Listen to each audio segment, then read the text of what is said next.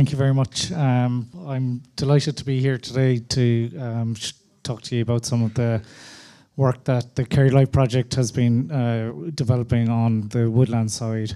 And I'd like to thank Kevin Collins at the Forest Service and Declan Little of Woodlands of Ireland and Philip O'Dea of Quilcha for all their support in helping us work through the subject. So for most of you, I suppose you mightn't be too aware of what the freshwater pearl mussel is. So I'm going to first, or the KerryLIFE project. So I'm going to actually introduce both of those to you this afternoon. So the KerryLIFE project is a EU-funded LIFE project. It is a partnership project. We're coordinated by the Department of Culture, Heritage and the Gaeltacht, specifically the National Parks and Wildlife section of the department. And then we have 6 partner organisations: the Department of Agriculture, Forest Service, Teagasc, Quilcha, South Kerry Development Partnership, a local leader company, and also Pobble. It's a 5.5-year project, started in July 2014, and it runs till the end of 2019. And it's locally known as KerryLIFE. It's a €5 million budget. So the freshwater pearl mussel itself is a bivalve. It's got a number of conservation threats to it. They include siltation, nutrient enrichment, and hydrological changes in the river channel.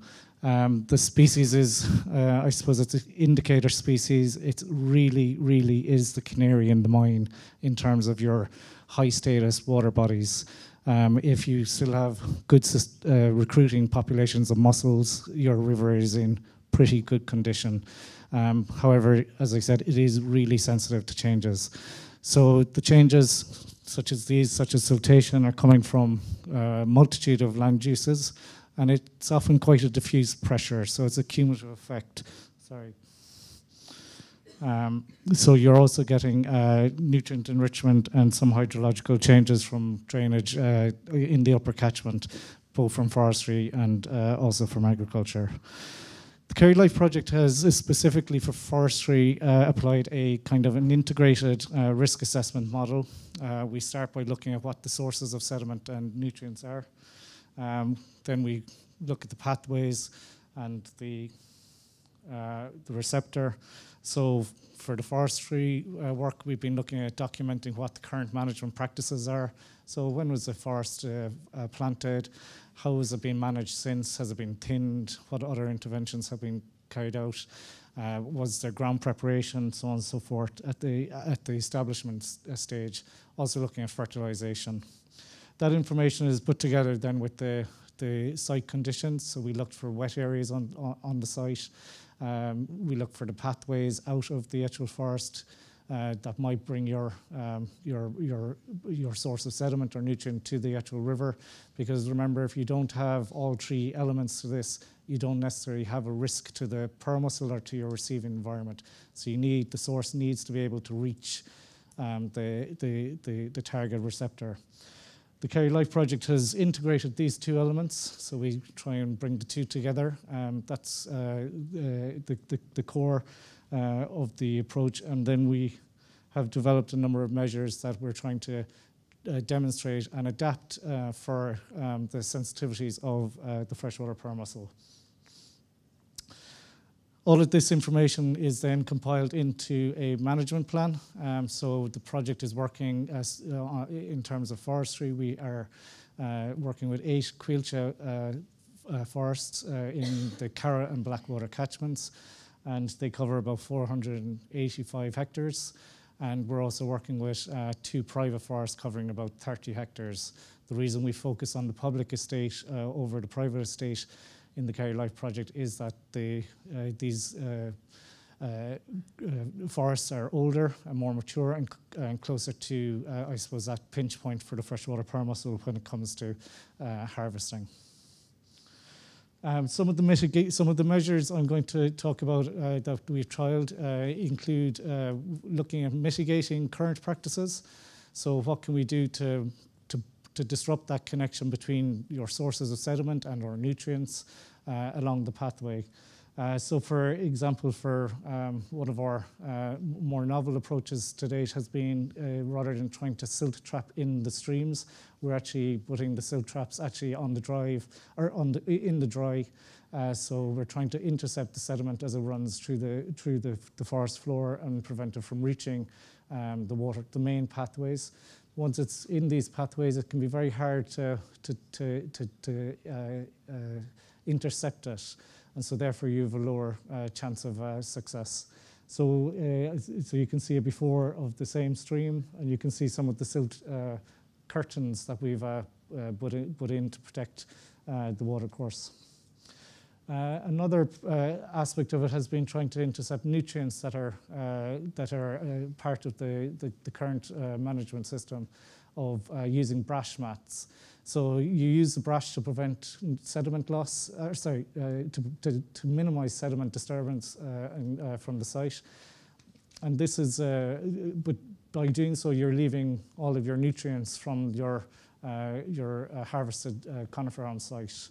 So this was planted as part of an operation. You have a control on the left, and 7 months later, you can see that we're promoting nutrient uptake and also reducing the ground exposure. So it's simple measures that are trying to all the while reduce the impact of forestry of these potentially negative effects. Another nutrient measure has been the removal of brash off-site. So on one particular site, we had a small 2-hectare part of the site that was very hydrologically connected. We didn't feel we could adequately mitigate it in terms of nutrients. So the solution was to see could we actually export the nutrients from that portion of the site as part of a partial solution to the challenge. So the material was gathered and brought to a landing base, and then it was chipped and exported to a local riding stable. So this was all done with all the relevant permissions and licenses, although you don't need too many of them as it turns out. But we were conscious of where we were actually moving the brash to, so we weren't just moving the problem outside of the catchment. So about 200 tons were taken from about 2 hectares of thing. Other measures that are trying to disrupt kind of that pathway include replicating natural hydrology, natural little barriers on the forest floor. So on the right, you can see that there's a natural image, and this is a measure then that has been put in by KerryLIFE to replicate that approach. Other measures include drain spilling. So we're trying to take water out of a channel and spread it diffusely into a existing buffer area, all the while trying to reduce the amount of sediment that might be able to leave the site. In terms of restructuring, one of our early trials has been to use a technique of halo thinning. So Jonathan spoke about it this morning, and I'm sure you're all very familiar with what it is.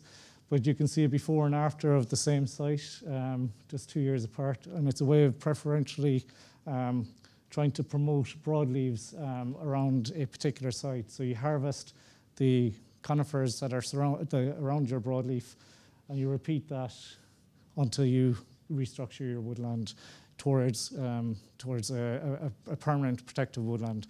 The main advantage of this is that it's a phased restructuring, and you don't require, in very sensitive locations, you don't have to go in there with large machines or that might cause ground disturbance and sediment and nutrient losses. Other restructuring techniques that are going to be trialled and looked at and investigated, I suppose, from a per-mussel point of view, include cabling. We've also commissioned a heli-logging study, first and foremost, to see is it technically practical and what are your costs. We're not saying it will be implemented, but I suppose there's lots of questions of, well, can we do it? And the first and foremost thing is, let's see, is what has been done elsewhere. So feasibility studies being prepared at the moment and should be due in the next few months. We're also looking at continuous cover trials. So we were the various options are available, but you need particular your areas can't be very exposed, and it's quite challenging in a permussel context because, especially west of Ireland, permussel rivers where you have high rainfall and high exposure and peaty catchments.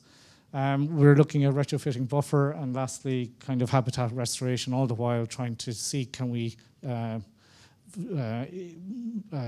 strike a better balance between how the impact of the water quality or your forestry operations and the receiving environment. Other trials include controlled burning, which is an alternative to using the grubbing technique, where you install fire breaks on the perimeter of your forest. As part of this trial, we're looking at willow and controlled burning. So, and thanks to Kieran Nugent of the Forest Service for all his support in implementing those trials. From a native woodland point of view, I suppose we're trying to promote the protective long-term nature of broadleaves through the project. Native woodland has a huge number of benefits in our view, especially for the freshwater permussel. These include reducing diffuse pollution. It's an extensification of land use, especially in your riparian zones. It can moderate water quality or water temperature, intercept pollutants, and also it can aid with flood risk and contributes to biodiversity. As part of that, we've trialled a couple of different establishment techniques. So one was as part of a restock of an existing, second Clearfell site. We have used birch seed that was broadcast by hand, and it's been quite successful to date. We're looking at different deer fencing mechanisms because some of the challenges sometimes can actually be around the economics of your native woodland. So we're looking at using stumps from trees, from your harvested trees to form part of your fence line and seeing if that's effective. But overall, I suppose with one of our experiences to date has been that it has been quite challenging to get landowners to consider planting. And I think, there was one of the plenary talks this morning touched on the value that farmers hold of their land. This is, you're asking, especially in these catchments that we're operating in, to give up maybe some of their best land. And they might have very little land. So you're asking for a lot even by asking the question. But that said, we've identified lots of opportunities. It was a lot of the sites were fragmented, so small areas. It kind of went back to the early part of reps, where they would have set up a small part of a field that would have been classified as a habitat, and it might have scrubbed up in time. And that was the kind of the view they had of it. But we and obviously then to maximise the benefit to water quality for the freshwater permussel, we were looking at trying to get long linear sites as well, so that you maximise your benefit to the mussel. The project had a target of 40 hectares, and while we identified about 15 or so hectares through the participants, the initial this was quite low. So we had to change tack, and we organised a very successful field visit to a nearby native woodland forest site in the gap at Dunlow, and we opened it up to all landowners within the project area. This identified several new sites, and we can. Our first 11-hectare site has been recently approved, and work is about to proceed imminently on that application, or in actually planting it. And I suppose through this kind of experience, we've identified some types of issues where I think we can contribute very positively to maybe in future cycles of the forest programme. So some of them might be that the question of these setbacks. So if you have a watercourse running through your land, and as part of your application area, it can eat into this 15% that you can allow. So the farmers that have, or landowners that have a lot of watercourse and are interested in it can actually be penalised by having that river present because of just the way the scheme is currently structured. And it can be the difference between a yes or a no for the farmers. So I suppose we've identified maybe the potential for greater flexibility in some of these areas. All of this can contribute very positively to rolling out schemes such as were announced this morning, the Woodlands for Water Protection. And it's trying to work with the landowners and their interest in actually doing the right thing, but it has to work as well for them. So without further ado, I'm going to say thank you very much for your attention, and if you have any questions, we'd be delighted to take it as part of the discussion.